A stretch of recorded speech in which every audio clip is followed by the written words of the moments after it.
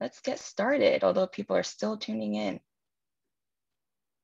So welcome everyone to Learn at Home, our virtual programming to continue sharing environmental issues with you and sharing TreePeople's work and bringing in experts from various fields and just engaging, with you all.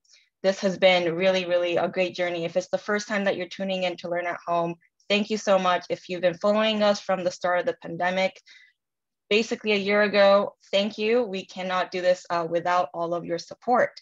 And we would also like to say thank you, a special thank you to our sponsors, seed funding provided by the Jean Albacon Senator Legacy Fund, and also Subaru, who sponsors our Learn at Home. So again, thank you all so much for tuning in. And before we get started, we want to say that our volunteer events are back, and we are seeking volunteers. We need all of our volunteers to help us do the work that we do, planting from the cities as well as in our mountain restoration sites. So if you head to treepeople.org/volunteer, and I can put that link in the chat, you can sign up, and we hope to see you at our volunteer events. Yes, Tree Care Summer. We need to be watering our plants so that they thrive and get big. All right. So my name is Emmy, and I am a program coordinator at TreePeople. I will be one of the moderators today alongside my coworker, Chris, who is also here. And today we're going to be talking, we have a really special guest from the National Park Service, and we wanted to, just before we get started, we wanted to mention, if you are not native to LA, sometimes we get folks tuning in from all over the country and even outside the US. So TreePeople headquarters is on 45 acres of wildlands in Coldwater Canyon Park. And this is part of the Santa Monica Mountains. And we want to take this moment to acknowledge that the land TreePeople manages and conserves is on the ancestral lands of the Tongva, the Chumash, and the Tataviam people, who are the original stewards of this land. So we honor their elders, both past and present, for their continued connection to and protection of one of the most beautiful and diverse landscapes in the world. Oftentimes, people are not aware of the full diversity of our ecosystem. So these lands are home to a huge, diverse population of wildlife and serves as an important wildlife corridor.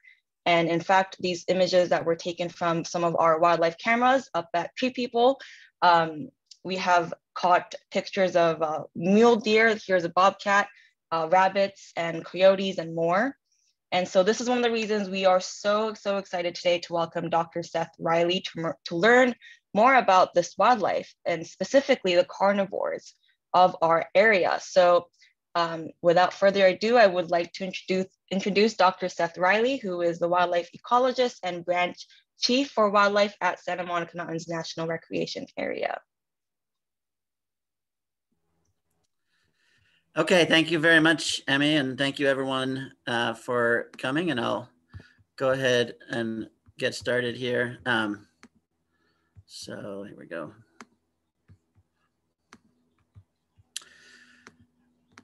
So I'm going to talk today about work with wildlife, and in particular with carnivores, as Emmy was saying. I'd like to start out with this slide showing some high quality wildlife habitat in the Santa Monica Mountains in the foreground here, and downtown Los Angeles in the background. And as Emmy said, I work for the National Park Service, and our job in all the national parks is to do our best to preserve the resources of those parks for future generations. And for me as a wildlife ecologist, that means the wildlife. But we have some different challenges in our park than you might have at Yosemite or Yellowstone or other places like that. And so all the work that we do, and I'm going to talk specifically about carnivores, but we do work with birds and reptiles and amphibians and other things. And all the work that we do is focused on understanding what are the impacts of urbanization and fragmentation on wildlife populations and communities. It's an unusual national park too. A lot of people just don't even know there's a national park in Los Angeles. So Santa Monica Mountains National Recreation Area. It's 150,000 acres within the administrative boundary of the park, which is this dark green line here. But there's actually only 25,000 acres of that is owned by the National Park Service. And then these darker green areas here are publicly owned open space. And even that is only about half the land within the boundary. So about 50% of it is still private. It's 2 different counties. It's many different cities, many different agencies. So it's a complicated situation in many ways, both jurisdictionally as well as ecologically. So this is what it looks like here. And here we have the Santa Monica Mountains. And you can see there's lots of urbanization. So this is the San Fernando Valley here, and the Los Angeles Basin over here. And actually it's Coldwater Canyon that Emmy was just talking about is over here between 405 and the Hollywood Freeway. So you can see the Santa Monicas are surrounded by development. They're also surrounded by major freeways like 101, which I'll talk about. And then you have areas like this in the Simi Hills, where you have little bits of open space surrounded by roads and development. And so that fragmentation is something that we're interested in and concerned about. So there are places like this, maybe many who have been to them. You can go to the Santa Monica Mountains and have no idea that you're in Los Angeles, beautiful large open space areas. But then other spaces like this, so this is in the Agoura Hills area, Agoura Hills to Thousand Oaks, where you have these little fragments of open space surrounded by development, and then more roads and development on the other side, and then more bits of open space. And so it's a challenging environment for all kinds of wildlife, but especially potentially for carnivores. So we started studying carnivores back in 1996. We've been studying them, at least some of them like bobcats, for more than 25 years now. And we started with carnivores because carnivores need a huge amount of space. And so if any group of wildlife is going to be affected by the loss and fragmentation of habitat, carnivores are going to be high on the list. And so we've been studying carnivores, like I said, going back to 1996, so more than 25 years now. And the overall goal is to understand how are they living in this urban and fragmented landscape. And specifically, we're studying various aspects of their ecology and behavior to understand how are they affected by development and fragmentation. So things like urban association, how much are animals using urban areas like this bobcat here outside our office in Thousand Oaks versus natural areas versus areas in between. How big are their home ranges? How are they moving across the landscape? Importantly, what are corridors for movement and what are barriers? How well are they surviving? And when they don't survive, what are they dying from? What are they eating? Are they able to disperse? Are they able to reproduce? And then how are they affected by disease and toxicants? And I'll talk at least a little bit about some of these things for 3 species today: coyotes, bobcats, and mountain lions. So starting with coyotes, coyotes are sort of the quintessential urban carnivore in many places, I would say, including in California. They're famous for making it in urban areas. But unfortunately, I shall say that in Los Angeles is one of the oldest populations of urban coyotes, probably, and there's probably been coyotes, or there have definitely been coyotes as long as there's been Los Angeles. But a lot of information that you see is things like this. Like, unfortunately, this is really the one and only case, but there was a child killed in Glendale in the early 80s, or there was a report a number of years ago of Jessica Simpson's dog being killed by coyotes, or you get these reports about coyote-human interactions, and bites and things. And these are all things that appear in the media, and they're really basically anecdotal information. They're not providing actual scientific investigation into the behavior and ecology of coyotes. And so that's what we wanted to do with our work in general and with our work on coyotes in particular. So we studied coyotes intensively for 9 years, from 96 to 2004. We caught 130 and collared 110 of them. This is in the Simi Hills and northern Santa Monica Mountains, our sort of core study area especially for bobcats and initially for coyotes. So park areas, and it's a relatively, somewhat of a suburban landscape, I would say. So one of the things we're interested in with all these species, as I said, is how are they using the landscape? How urban associated are they? So here you have how we characterize the landscape. In some of these studies, the dark green is natural, the gray is urban. And then we use this other category, this light green, that we call altered open areas. So that means things like golf courses and low density gated communities, and like the Calabasas landfill here, things that are not exactly all pavement, but they're not exactly natural either. So here's places in the Simi Hills where you have large natural areas far from development. And then this is some of those in between areas, like altered open areas, like this is the Calabasas landfill here. And this is one of these gated communities, the North Ranch community, where you have low density development and bits of vegetation and natural area in between, but it's not exactly like you're in the middle of the park there.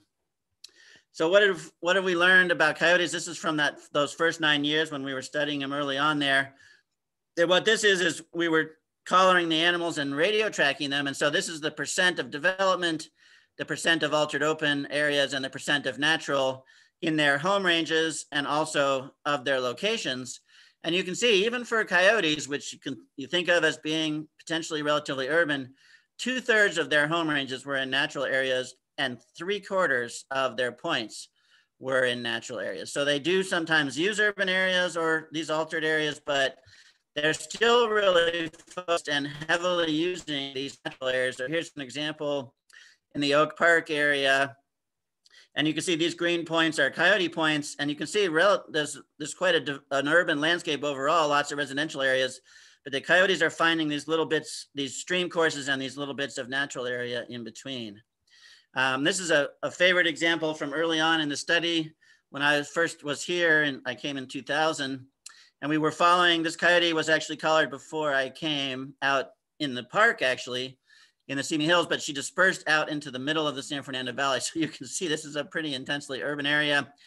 And we would go out and track her every time that we went out at night, which was every week. And we would generally find her at the Sepulveda Basin over here, which is, again, not exactly natural, but there's at least some vegetated areas, and right by the dam here, it's a little more natural. Or she was over at Pierce College.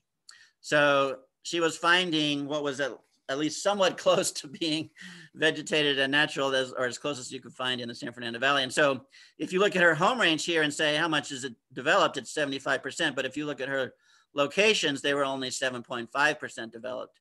And then, sort of interesting to note too, Pierce College certainly had then and may still have a sheep demonstration area. So that was certainly something that was potentially drawing in her and other coyotes as well. This is another example in the Thousand Oaks area of an adult male coyote. You can see that we were following, and his points were almost entirely, this is where our office is, which is a natural patch in these little natural areas. And so his home range overall was 78% developed, but his locations only 15%. So overall, coyotes really using natural areas as much as they can, even in some pretty urban areas. And then we were also interested in diet for coyotes. So we walk these trails and we walk fire roads and we pick up scat, which is just another way of saying poop for carnivores. And this is a diet study that we did early on in the study. So 2002 or 2004 in that more urban area in the Simi Hills. And this is frequency of occurrence. So what that means is this is the percent of the scats that we looked at, and we looked both in fragment areas and in core areas that contain these different items. And so one thing to notice is this list is very long. So coyotes are omnivorous, they eat lots of different things. And actually, especially in the dry season, the most common item to find in their scats is fruit, both in the fragments and in the cores. And then roots are important. But a few items that we were especially interested in down at the bottom here are items that are more associated with people. So things like trash and domestic cats and pet food. And you can see that relatively low percentage. They certainly eat them, but it's not a high percentage, especially cats, 1 or 2%. So this is looking just at those anthropogenic items, excluding fruit, which I'll get to in a second. And again, you can see this is the percent occurrence, so the percent of all the items that we found that were these different things. And you can see domestic cats were very low, dog food also low, less than 10%, trash a little bit higher, but still a small percentage of the diet. And so does that mean that that coyotes don't kill and eat domestic cats? No, it definitely doesn't. They certainly do that. And actually, at least in our area, we rarely see domestic cats in the natural areas, and we think that's because of coyotes. And is that not a big deal? I mean, obviously, if that's your cat, then it is a very big deal. But what that means is the coyotes, at least in this study that we were doing, were not focused on and heavily using they really weren't relying on things like domestic cats as to keep them going. But one thing that was interesting is to look at fruit, which is something that's specific to Southern California. You have a lot of fruit that people plant, ornamental fruit. And if you think of that as an anthropogenic food item, so a human-related food item, that was actually more like 20% of the food items. And so if you put that together with the pet food, the trash, and the cats, up to a quarter of the diet in that area was related to people. The other thing that I think it's important to realize is we followed 110 coyotes for 9 years. And as far as we know, and I think we would know since they were collared, none of those coyotes ever became nuisance animals or threatened people during that time. So does that mean that that never happens, that coyotes never become nuisances or bite people or get into problems? No, obviously it does occur and we hear about it in the press. But what that means is the vast majority of the coyotes out there are not getting into those conflicts with people. Briefly about some work we've done more recently in the last few years, and it's a pilot study. We haven't been able to do it, a lot of it, but it's been really interesting to follow coyotes right in Los Angeles. And so this is that study area where we were doing coyotes before and doing bobcats in the Simi Hills and the northern Santa Monica Mountains, but we were actually doing this more recent coyote work right in downtown. So there's a couple of coyotes with downtown in the background, and it's pretty amazing to see where some of these coyotes are. So these are GPS points from GPS collars for a bunch of different coyotes, and you can see 144 here. She actually raised 5 pups in this area, which is really pretty amazing. This is where her points were, again, right next to downtown, and it's just amazing to think of a coyote, a family of coyotes in these places. Doesn't seem like decent wildlife habitat, but she was finding little backyards and hillsides and bits of open space here and there that she was using. And then this is another example, this coyote using the Los Angeles River here and going back and forth along the river corridor there. And actually, so Justin Brown, who was our biologist doing that work, would go out sometimes and follow the coyotes and actually see what they were doing. And you can see here's the coyote going by, domestic dog here, not really being too concerned. One thing we're interested in, as I said, is diet and what's going on with domestic cats. This is a remote camera photo that we had of a domestic cat, obviously in this case with a bird. But then we got a photo in that similar spot of one of our collared coyotes getting a cat. So we do see that obviously that is something that's occurring, as I said. But it's certainly not happening every time. So Justin had a couple nights of tracking 144. He saw her walking by 16 different cats. She gave a short pursuit of one, but one cat chased her after she walked by a car it was under. And then there was another one laying in the middle of the roadway that she walked around a couple of times. So there's a sort of a variety of different interactions that go on between coyotes and domestic animals. And then this is Coyote 144.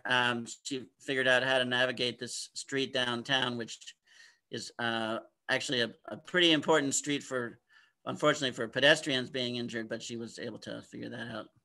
And the last thing about this urban Los Angeles coyote work is we did some more scat work actually right in downtown. And actually that was heavily volunteer oriented. So we had volunteers picking up the scat, and also Justin held these bi-weekly scat parties where people came and analyzed the scat. It was amazing. The assistance we got, there was 23 different sites in Los Angeles there. And then we also did it back in the same places that we had done this previous study back in the early 2000s. These are some of these sites, and you can see, so here's downtown, and some of these sites are very urban. And again, we're interested in native species and more human-related species. And so it was interesting to see the diet in these really urban areas. So these darker colored bars here are the more suburban, like where we did it before. And these lighter ones are the urban. And so you can see rabbits are much more important in the diet out in that suburban area, not surprisingly. And then domestic cats quite a bit higher in those downtown Los Angeles areas, cats and trash, but still only about less than 15% of the items. So not, not totally dominating the diet, even downtown.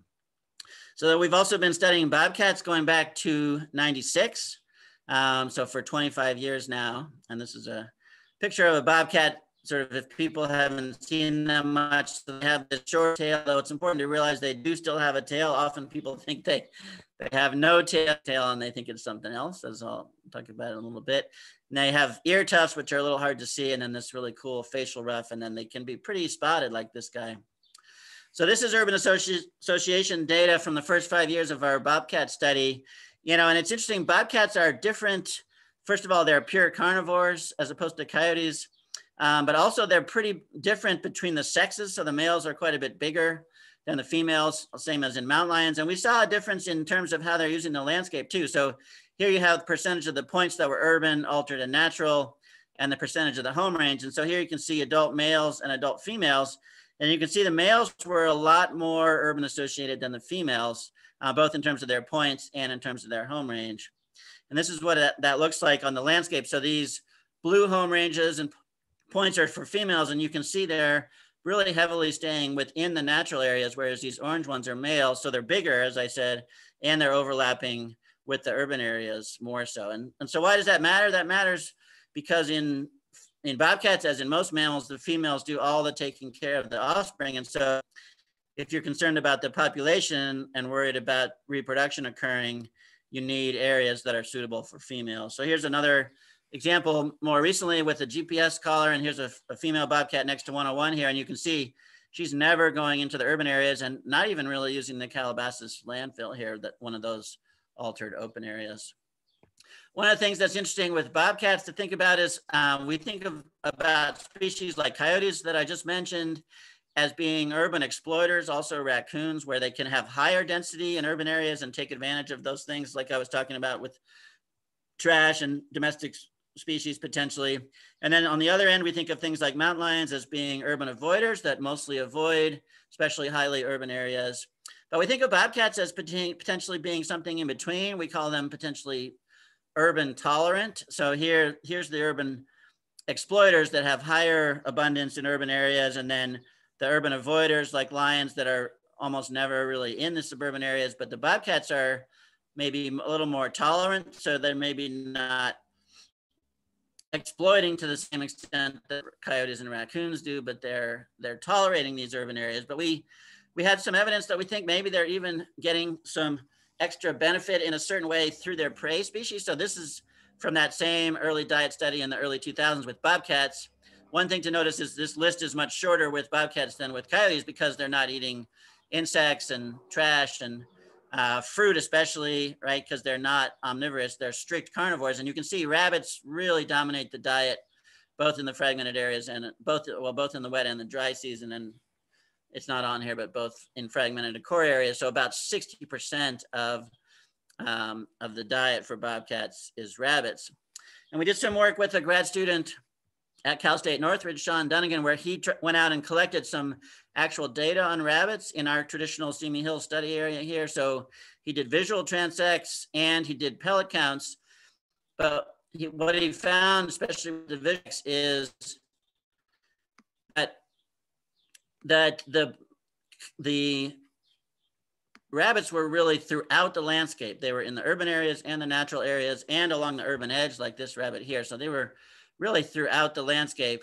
And then he did this analysis called resource selection. And I'll talk about this again with mountain lions, where we were asking, okay, where are the bobcats going relative to what's available to them? And so if they use a particular part of the landscape more than it's available, then that means they're selecting it. And if they use it less, that means they're avoiding it. And so what he found was a big difference between daytime and nighttime. So these white areas are areas they were selecting, and during the day, they were really selecting the natural areas and avoiding the development. But at nighttime, that was switched, and they were selecting the urban areas much more. And we think that's basically because they're going after rabbits that are abundant throughout the landscape in both urban areas and on the urban edge. And so what we think may be going on is sort of an interesting situation potentially with bobcats. So we think of coyotes and raccoons, they're getting what we think of as a primary urban resource subsidy. So these omnivores, they're getting trash and ornamental fruit and maybe pets. And so they're benefiting in that way. There's a picture of raccoons there. The bobcats and the mountain lions are strict carnivores, so they're not eating those kinds of things. But if things like rabbits and deer are benefiting from potentially from the lush irrigated vegetation, especially in dry areas like Southern California, then things like bobcats and mountain lions may be benefiting from a secondary urban resource subsidy. In other words, they're benefiting because their prey may be more abundant, and then they're benefiting from that abundant prey. One thing that we've been looking at with bobcats is reproduction. So this is actually points from tracking a bobcat, and you can see at certain times of the year, and they're very seasonal with bobcats, you have many points right in the same area. And so then we can go in and check that spot out. And here you can see bobcat kittens here.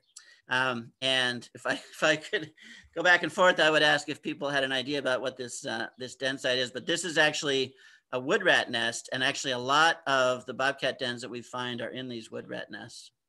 And this is one of my favorite pictures that shows you how the bobcat feels about our study here. So, but one thing I just wanted to mention just recently, just last month, actually, the bobcats have been having some challenges the last couple of years. But we had the first litter in the last couple of years that we found. So this is bobcats 370, 380, and 381. And interestingly, they were actually in an oak tree here, in an oak tree limb. So after the fire, which I don't have time to talk about it today, but the fire had a big impact on habitat certainly for bobcats and lions, and reduced the denning habitat. But in this case, the fire may have created this cavity in the tree that the bobcats denned in. So what's happening with reproduction across the landscape? We're interested to see, are bobcats producing both in the fragmented areas and in the more natural areas? And the answer is yes. This is for the first 10 years or so of the study. So about 2/3 of the females were reproducing in both parts of the landscape there. But now you go all the way through 2014, and we saw an interesting pattern there, and we're concerned that we could see something similar recently. So you can see up through 2011 for those first 16 years that on average, again, it was about 2/3 of the females that were reproducing, but in the 3 years, 2012, 13, and 14, it was 7%. And 2 of the years, none of our females reproduced. And if you remember, that was the beginning of a really historic drought in Southern California. And so we think that that may be could have been affecting rabbit populations and then affecting the bobcats. So an important thing, as I mentioned at the beginning, is what are barriers to movement and what are corridors for movement. And that's something we're interested in with all of these different species. You know, obviously we have big roads and lots of traffic in Southern California. So we've seen that the major roads like 101 are significant barriers to movement. So these are home ranges for coyotes. Early on in the study, this is over many years, so these aren't all at the same time, but you can see these home ranges are right up against the freeway on the north side or on the south side, but generally not across it. And then same thing for bobcats. Here's home ranges over years. This is the Liberty Canyon area here, actually. Home ranges up against the freeway, but basically not across it. And then this is a more recent GPS collared bobcat, and you can see lots of points right up to the freeway, but not across. And in fact, in this case, he didn't even cross Las Virgenes as well, a major secondary road. So we know that the freeways are a barrier to movement, but are they enough of a barrier to actually create genetic changes across the freeway? And so we take blood samples and other samples whenever we catch and handle the animals. And so we're interested to know, do we see genetic differences across the freeway, more of a difference across the freeway, say, than along the freeway? And we found that that was in fact the case. So for bobcats, these numbers are FST, which is a measure of genetic differentiation. And you can see there's twice as much genetic differentiation across the freeway here as there is along the freeway. We saw that for bobcats, and we also saw it for coyotes. Another way that we measure, and I just want to mention this because I'm going to come back to it with mountain lions, another way that we measure genetic differentiation is using this program called Structure. So these are structure results for bobcats, where we put all our genetic data into the program, and we ask it how many different genetic clusters are there. So in this case, there were 4 clusters. So this cluster was actually from my dissertation work all the way up in Marin County. So that one, it's good that that one is very different. All those animals were in this yellow cluster. But then all the animals in south of 101 were mostly in this red cluster here. And then the animals in the northwest area and the northeast area were a mix of this blue and green cluster. So similar to the other results that we saw. And then interestingly, these animals, so these are animals that belonged in the red cluster but were north of the freeway, but actually we knew from radio tracking that a number of those animals actually lived close to or even crossed the freeway. So they were sort of exceptions that proved the rule. We saw the same difference, actually even stronger with coyotes. So close to 10 times as much genetic differentiation across the freeway than along the freeway in coyotes. And then I had a grad student at UCLA actually who expanded this bobcat genetic work out all the way to 2012 and actually across more areas across the Santa Monicas. And she still saw a big difference north. So these red and green clusters are north of the freeway versus south of the freeway, but also we saw a big difference relative to another freeway. So this is west of 405 and these ones are east of 405. And so this DEST is a similar measure to FST. Again, significant genetic differentiation across the freeway, across 101, but also across 405, which was interesting. So I'll talk a little bit about survival and mortality now. This is a coyote hit on the road. I'm not going to talk too much about that, although that's a major source of mortality. I just want to warn you, this next slide is my bloodiest slide, but it'll show you sort of some of the things that we're seeing. So one of the things that we've been seeing is a huge amount of exposure and impacts from certain toxicants, specifically anticoagulant rodenticides that people put out to rodents, and they end up in the wildlife. So this is a coyote you can see here. He died. He didn't die here. This is when we brought him back to necropsy him. He died out in the middle of the park, just laying there, no signs of trauma, no major injuries. And when we opened him up, he was full of free blood, and he had bled to death. And so actually we saw that 83% of the coyotes that we tested in that early coyote study had died from or were exposed to these anticoagulant rodenticides. And after being hit by vehicles, it was the second most important cause of mortality in our coyotes. So it definitely was affecting the coyotes. Interestingly, with bobcats, the story is a little bit different. So with bobcats, starting in the early 2000s, we started to see a bunch of mortality from disease, specifically from this disease called notoedric mange. We had never seen it before in the first 6 years or so. And you can see they get all crusty on the face, especially, and then they get emaciated and eventually die. The disease is caused by this mite here. And the mange epizootic had a big impact on the population. So the survival rate, these numbers mean what's the chance of a bobcat surviving from 1 year to the next in 97, 98, et cetera. And you can see the survival rates for these first 5 years were very high, about 75%. But then the mange deaths started to happen in 2002, one in 2001, and then 2002 and 3. Survival rate dropped down to 50% and then down to 30% in just a couple years. This is one of those fragments of habitat that we study in the Gura Hills area. We had 6 bobcats we were tracking there, and 5 of those 6 died of mange, and the 6th one we lost track of. So a big impact. And here you can see the number of scats we were collecting out there, and a huge drop off when the mange deaths increased there. So why was all this mange happening? Well, the first few animals that we took in to get necropsied by the state lab, we had them just do everything because we hadn't seen this before. And all of those animals had been exposed to those same anticoagulant rodenticides that the coyotes were dying from. And so they actually suggested to us, maybe there's an interaction where if the bobcats are exposed to this toxicant, that could make them more susceptible to dying from mange. And we certainly saw that in a numerical way. So this is through the first 12, 13 years of the study.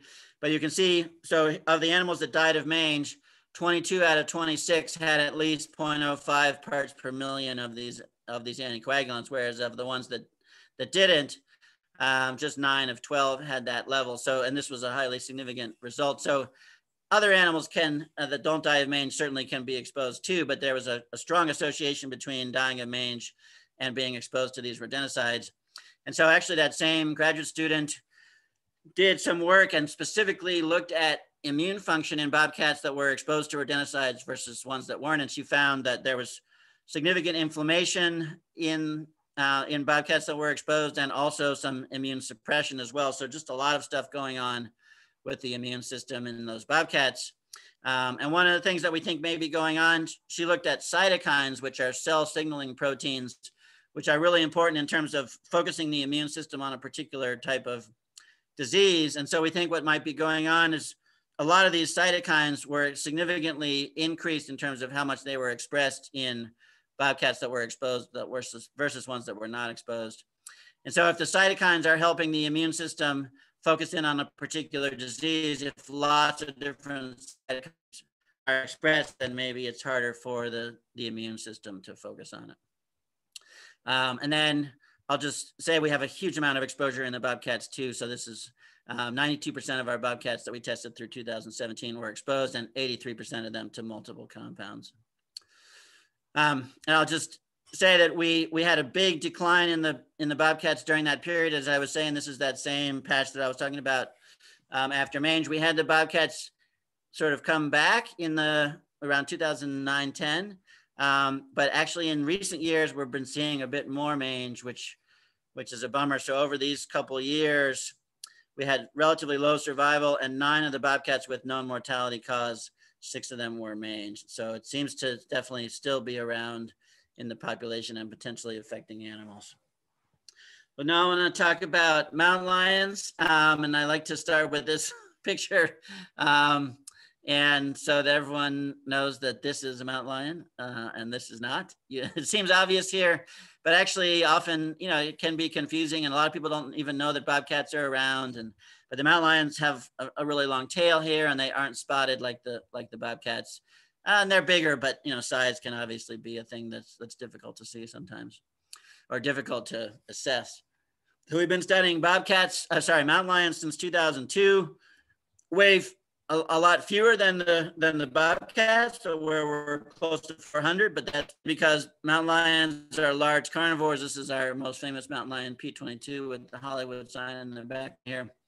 Mountain lions are large carnivores, and so I often think of them, they're the last large carnivore in the Santa Monicas. I think of them as sort of the ultimate challenge for conservation in a landscape like ours. So remember, the main study area for the bobcats and coyotes was right in here. But this entire area, the Santa Monicas, the Simi Hills, the Santa Susana, all the way up to Los Padres is our study area for mountain lions. And we assumed from the very beginning of our studies with lions that probably the Santa Monica Mountains were not going to be big enough for a viable population of mountain lions. And that's what we've seen, actually. So this is home ranges from a few of the first mountain lions that we saw. This is P1, the first lion that we tracked. And you can see his home range encompasses the entire Santa Monicas, from Point Mugu State Park all the way out to Topanga State Park. And that's not an outrageously big home range for a mountain lion. And then you can see here's the female, like with bobcats, females use smaller areas. So this is our first female, P2.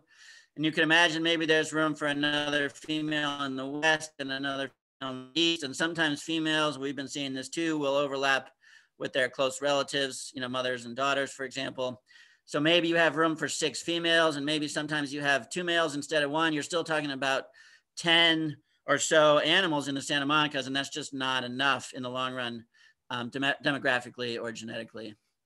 And then, as I said, the home ranges are really big. So this is just showing some of the home ranges. This is the animals we were tracking in 2016. And you can see, again, some of these males using almost the entire or huge chunks of the Santa Monicas, and even the females like this one using large areas. We have a couple of animals here that I'll talk about more that are really of interest. P41 that we followed in the Verdugos, and then P22 in the Griffith Park area, who had very small home ranges. And in fact, 22 has the smallest home range that we've ever seen documented anywhere in the world for an adult male mountain lion.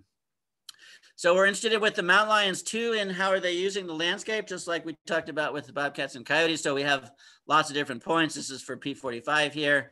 So we're interested to know to what extent are they using urban areas versus natural areas. And actually with the lions here, we were looking at habitat types too. So coastal sage scrub, chaparral, riparian woodland, upland woodland, et cetera. And you do have occasional points. So this is an early lion that we were following in the Simi Hills here in the Thousand Oaks area. Here you can see a point along the stream here near the golf course. And actually this one is even at 2 in the afternoon. As far as we know, no one had any idea that P3 was here. So those do happen, and sometimes they get attention. But what we've seen, we did this big analysis for the first 14 years or so, 13 or 14 years of the study. And we found that the truth is mountain lions are extremely rarely in urban areas. So this is many thousands of points. And with all animals altogether, you can see 1%, less than 1% of their points were urban, and 96.5% of their points were natural area. And this is true for all different, for males and females and subadults. The one couple of animals that were different that I'll talk about a little bit more were P22 and P41. 7.5% on average of their points were urban.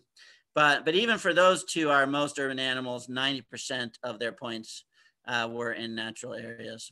And we'll see the same thing with home range composition. So again, very low percentage of the home ranges, only 1.8% urban for all animals overall. And so 91% natural for their home ranges, although again, a little bit more urban for P22 and P41. So we did these resource selection analyses with mountain lions too, and that was really interesting. So again, we're looking at what do the animals do versus what's available.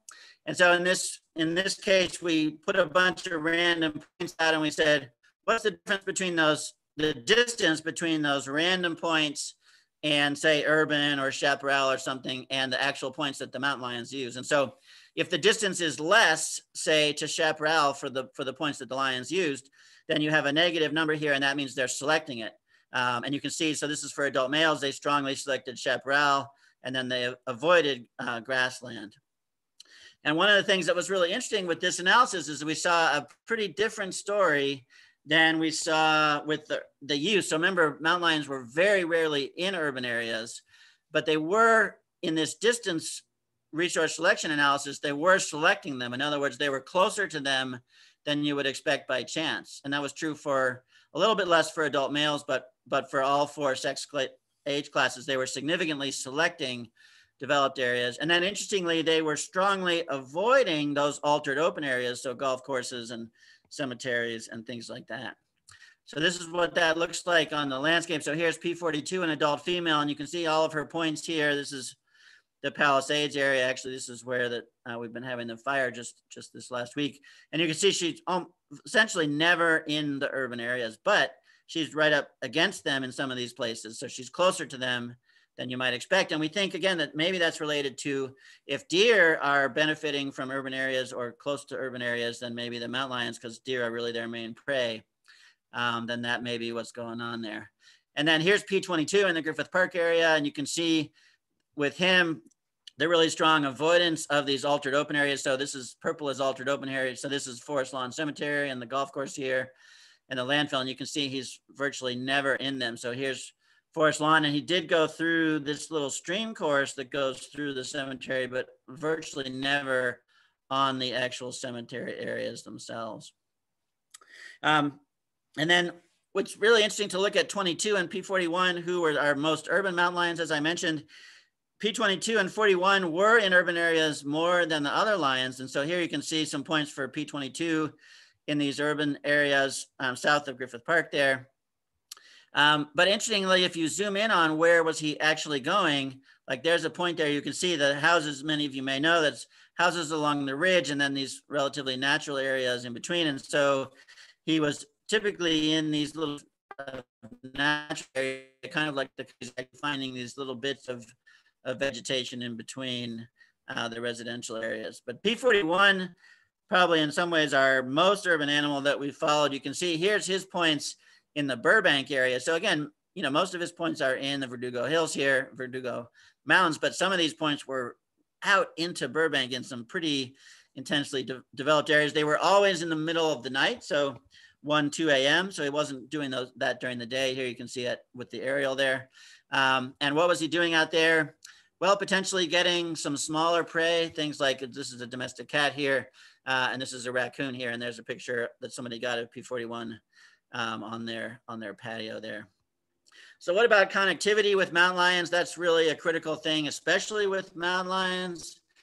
And there are some, one freeway in particular, 118, between the Sea Mills and the Santa Susanas, where we had a fair amount of mountain lion crossing that freeway. We had 2 animals early in the study, P3 and P4, that went back and forth a number of times, and in particular P3. But there is a nice crossing spot there. There's this hiker equestrian tunnel there. You can see P3 with his collar and the graffiti on the base of the tunnel there. So we think he went back and forth there every time. But for the other freeways, and in particular, the most important freeway, 101, we see very little movement. This is a mountain lion early in the study that got up close to the freeway P2, and then she turned around and went back. And this is actually the Liberty Canyon area that I'll mention again in a minute, where she was coming close to the freeway. And this is what that looks like. In order to get across there, you'd have to come down and navigate around this office building and go under Liberty Canyon Road here. So we're hoping to make a change with that. So what are mountain lions doing? Are they crossing the freeways? As I said, very rarely with 101 and with 405 actually. So here's many thousands of points for the lions, and you can see at the west end, right up to the freeway, and not getting across. Same in the center of the mountains, and at the east end along the San Fernando Valley, they're not even getting close to the freeway. And so what does that mean? We have very low dispersal out of the Santa Monicas, and that leads to increased interactions between young animals. So typically in mountain lion populations, all the young males and even half the young females typically disperse. Whereas in our area, we see very little effective dispersal because the animals can't get back, they can't get out of the Santa Monicas basically. And then we also see very little dispersal into the Santa Monicas, with one exception, which I'll talk about a little bit. And so we have some consequences of both of those things. So with the lack of dispersal out of the Santa Monicas, especially with young males, for example, we don't know basically of any young males in the Santa Monicas that have successfully dispersed to a new home range somewhere else. Couple have tried and gotten close, but frequently they end up dying. So the 18 where we know what happened to them, 14 died before or during dispersal, sometimes on roads. This one in Santa Monica actually was killed by police, but the most common mortality source for these young males was they're getting into fights with adult males, often that they're not able to potentially escape from them, and then they're getting killed in these fights. And so we think that's one of the consequences of the fact that that the animals are not able to burst back and forth across one. The other thing that we're seeing is very close or mating between very close relatives. So for example, we had this adult male P12, and he mated with female P13 and had this litter of kittens, 17, 18, and 19. But then later he mated with P19, his daughter, and had 23 and 24. And then he later mated with 23 and had 36 and 37. And so for 36 and 37, P12 is the father and the grandfather and the great grandfather. And they don't know that. They're just out there trying to mate with whoever they can run into. But because animals aren't able to disperse back and forth, we think it's more likely that those very close inbreeding events are occurring, and that's bad for genetic diversity. So this is that same program structure with the mountain lions, and you can see animals south of the freeway in the Santa Monicas are very strongly in this green cluster, and then animals to the north are in this blue cluster, and actually east of 5 are in this red cluster, so green in the Santa Monicas, blue to the north, and red to the east. And we've actually seen very low genetic diversity in the Santa Monicas relative to north of 101. So these are different measures of genetic diversity. This is work we're doing with colleagues at University of Wyoming and UCLA, and you can see significantly higher genetic diversity north of the freeway than south. And in fact, in the Santa Monicas, similar to in the Santa Anas, actually down in Orange County, which is also a fragmented nation surrounded by roads and development, we see very low genetic diversity, lower than anywhere else in the state, and lower than anywhere else across the West. Actually, only Florida panthers had as low genetic diversity, or lower actually than our two populations. I need to sort of wrap up here pretty soon, but I'll just say we did have a young male P12 dispersed into the Santa Monicas in early 2009, dispersed right in the Liberty Canyon area. And these are the offspring from P12 and P13 and P23, and you can see they're a nice mix of that green cluster in the Santa Monicas from P13, and then P12 was this blue cluster here, and so we got some new genetic material into the population, which was good news. And the truth is, this is some population modeling that we did with a postdoc at UCLA, and we found that the truth is the population without immigration is in some serious trouble. So this is heterozygosity, a measure of genetic diversity. And John modeled it with some different scenarios, no immigration, similar to what we'd seen. But then if you increase immigration just a little bit to 1 every 4 years, or maybe 1 every 2 years, the genetic diversity doesn't keep declining as much and stays higher here. And in particular, it stays above this level, this red level, which is what the genetic diversity was in the Florida panthers.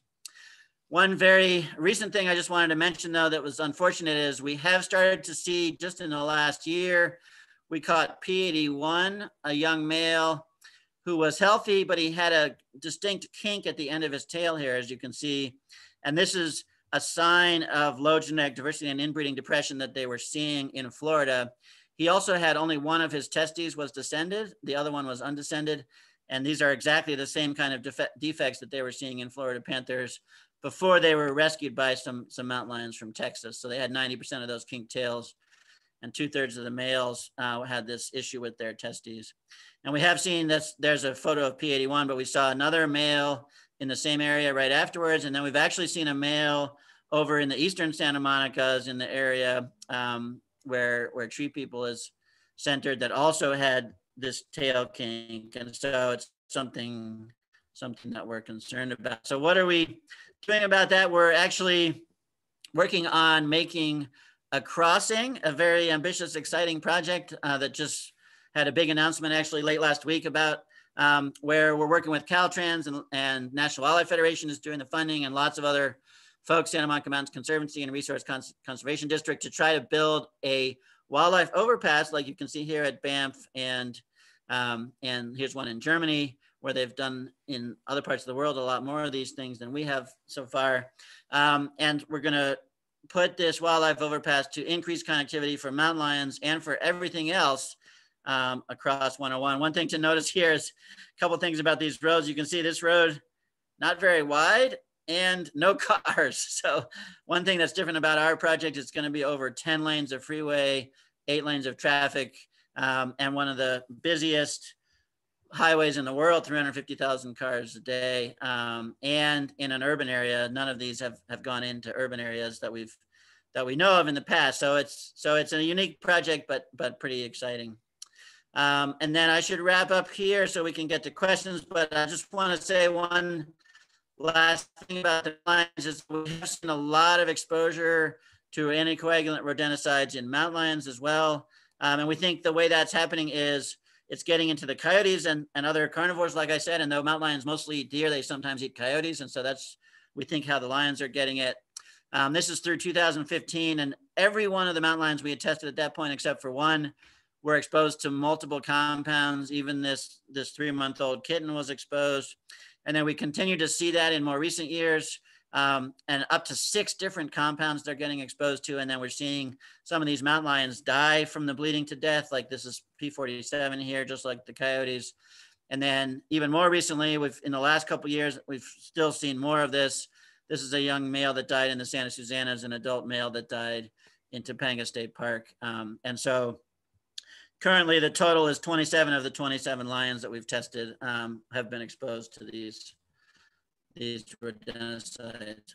So I'll just skip to my last slide here, which is just talking a little bit about what can we potentially do, because I wanted to just mention that a little bit. And I think one of the things that's really valuable is to help educate everyone about wildlife, from some of the things that hopefully you've learned today. So for example, these animals use huge areas. The mountain lion, the coyote, and the bobcat don't live in your backyard. I didn't get a chance to mention this specifically, but fortunately, one of the things that's going on with the lions is we've studied now 96 lions over 19 years, and not a single one, knock on wood, has ever behaved aggressively towards people. So it's pretty clear that mountain lions don't think of people as prey. And that's critical because we wouldn't still have mountain lions in any of these areas if they did. Don't use toxicants if you can possibly avoid it, like these rodenticides, because things that affect carnivores and raptors and other wildlife. Do protect domestic animals, your pet cats and dogs, from coyotes certainly, but also things like sheep, goats, and llamas by keeping them inside or in enclosed areas at night. And then support connectivity as much as you can for wildlife at every level, like with big projects like the crossing, but even just down to things like planting native species and not having too many walls and fencing to allow animals to move through your neighborhood. So that's it. I'll stop there. Wow, this was pretty fantastic. I learned something today. I do want to jump in. We had some questions for you. We were asked, have you done any location analysis since quarantine lockdown?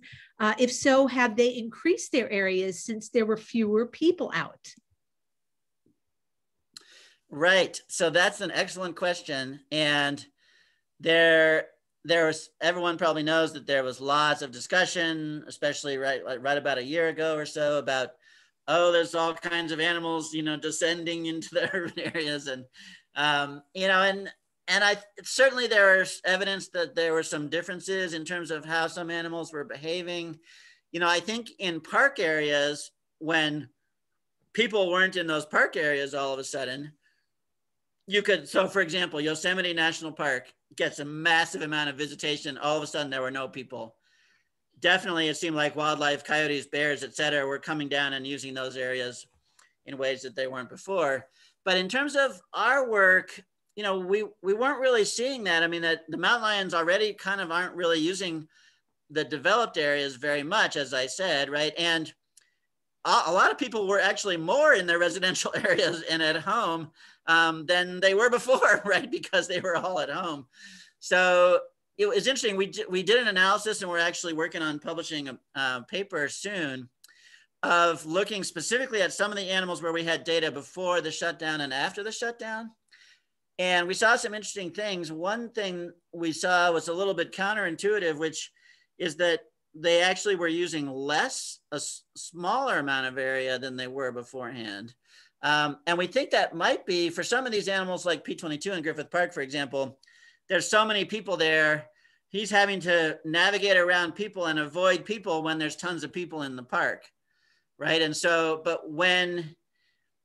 so if he's resting somewhere and people come by, he might have to leave. And so he ends up using a larger area. But when there's no people in the park, he can just sort of do whatever he feels like and go wherever he wants and doesn't have to move around as much.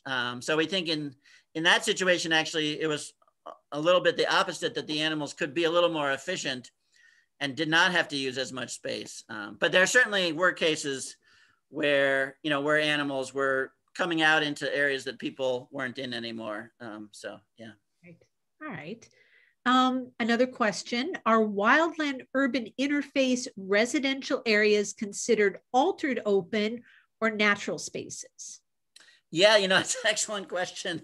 And, there's, it's something that we struggle with as urban ecologists, right? So at what point is it urban and at what point is it natural and what's in between? You can make, I mean, we were often using just 3 categories, right? Urban, altered, open, and natural, but you could make way more categories. And sometimes we have, for example, sometimes we've done some work in some more agricultural areas. And so we split things up into, vineyards and row crops and sort of things like that. So, but I would say it kind of depends. The answer to the question is, I think it depends on what that residential area is like. So if that residential area that's right next to open space is pretty high density, then we would call that urban, right? But if it was very low density, like you see in some of these gated communities, like I was showing the picture of them, we kind of consider that to be more altered open. In other words, it's not exactly developed, but it's not exactly natural either. So I think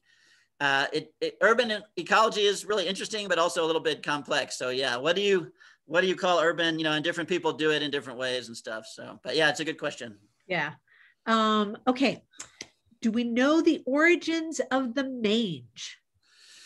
Yeah. So that's a really good question. And the truth is, it's so hard to study wildlife disease, right? So basically, we can't find these mites except on animals that are extremely sick. You know what I mean? So, and we think, and the truth is we've really been trying to get at that question in other ways. So you can do these tests, you can do serologic tests. Actually, everyone's all much more familiar with all these terms than they were a year ago, right? So you can do a serologic test to see if you've been exposed to a disease, right? So if you have antibodies, just like we've been doing, in the last year with coronavirus. But unfortunately, there's not currently or there hasn't been a serologic test for notohedric mange, right? So one of the things we'd like to do is see, okay, are all the bobcats out there mostly exposed to these mange, but only the ones, which is kind of what we think, is the ones that are exposed to these rodenticides, their immune system is weakened, and then they're more likely to get sick, right?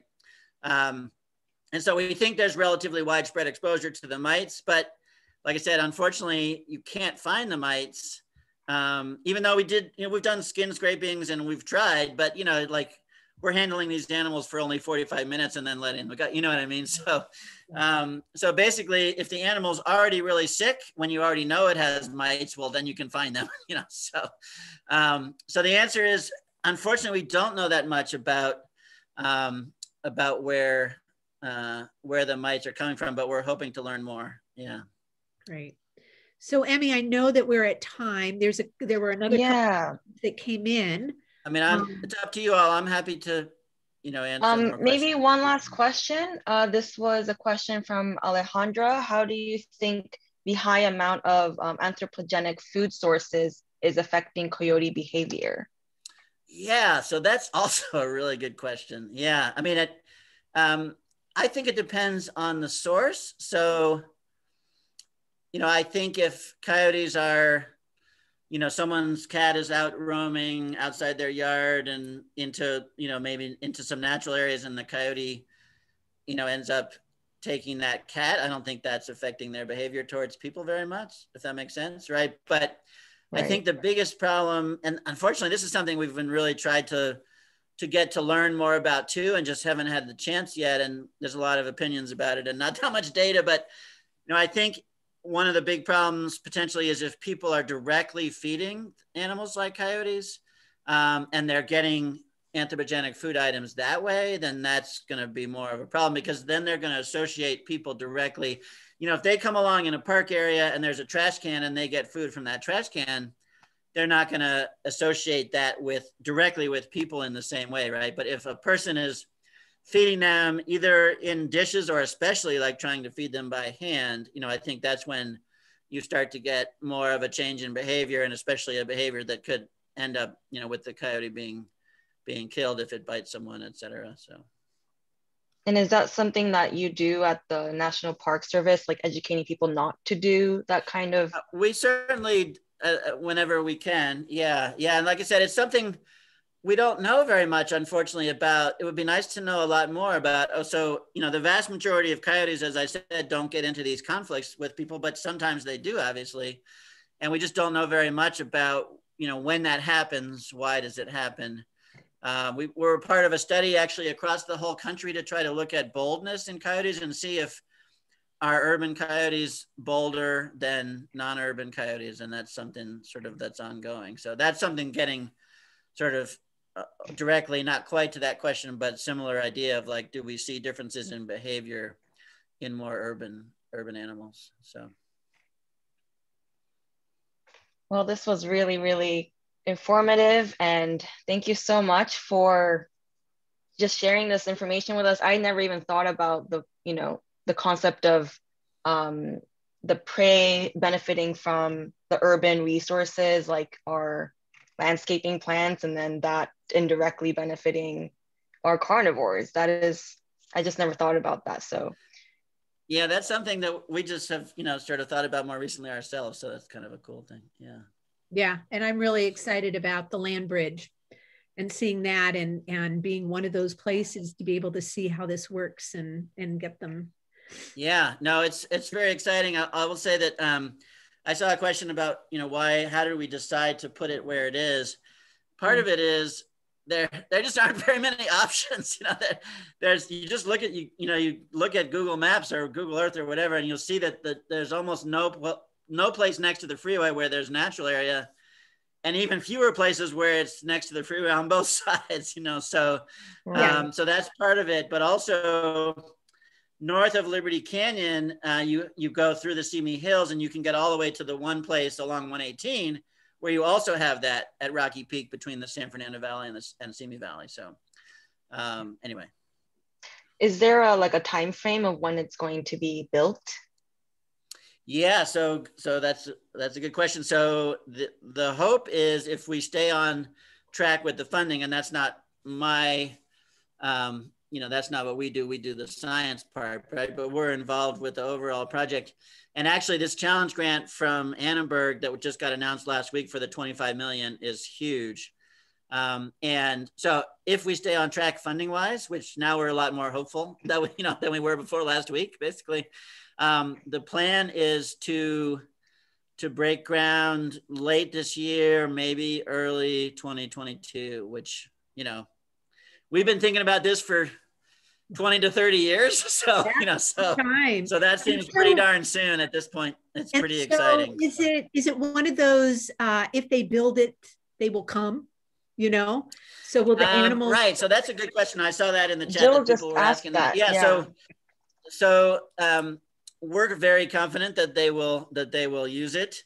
We're going to do everything we can to encourage them to use it, right? So it's very wide. It's 50 meters wide, like 165 feet. And the plan is we're going to put a bunch of soil on top and vegetate it and make it feel as much as possible like natural area, right? Right. And so we're going to, and like I said, it's for the mountain lions, but it's for everything else as well. We're hoping to get everything from, lizards and birds and, salamanders and deer. Deer are actually harder to get across, they won't go in these culverts and stuff. So we're gonna do it that way, but we're also gonna do things like put up walls so that to block the light and the noise as much as possible. But also we use, you always basically use fencing to keep the animals off the freeway, but also to funnel them towards the crossing.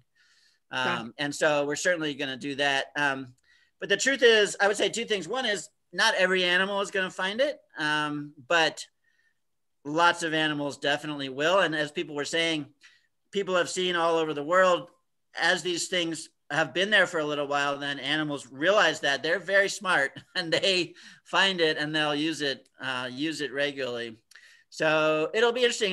We'll see how long it takes, but some of these crossings that people have put in, like there was one in Utah recently, and like right away there were bighorn sheep like going across that crossing. And that one was much thinner and didn't have as much, sort of naturally.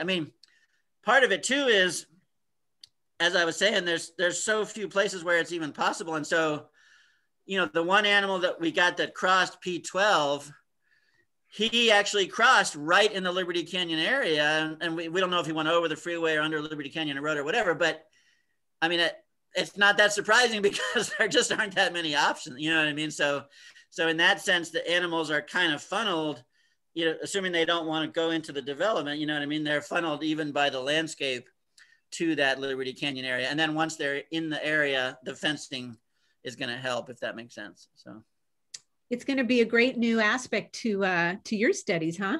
Yeah. I really feel like it's just an exciting thing for Southern California. People, 300 or between 300 and 400,000 cars go down that stretch every day. And now there's going to be this huge crossing there that the people of Southern California felt was important enough to maintain natural areas and maintain biodiversity. If we can do it here, right? Love it. Yeah.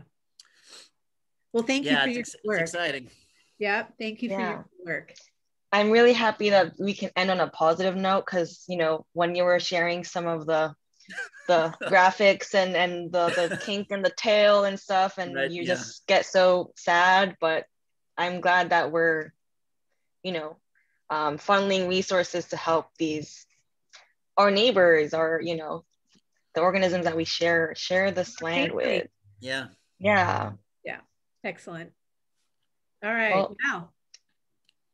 Thank you so much, Dr. Riley. We're getting a lot of thank yous in the chat as well. And like I said, the recording will be up. I'm probably going to have to watch the recording a few more times to just get all the data pieces. I know I go pretty fast. Sorry about that, but yeah, I'm trying to. Oh, no. There were even some fourth graders here. Oh, good. And that's great. Yeah. So great. opportunity to just spread the word, and like someone was saying in the chat, to just, yeah, raise awareness. Yeah. All right. Okay, well, thank you. Thank you. Thank you, And, everyone. yeah, we'll talk to you soon, hopefully. Yes. Thanks to everyone, and see you next time. And again, come volunteer with Tree People. All right.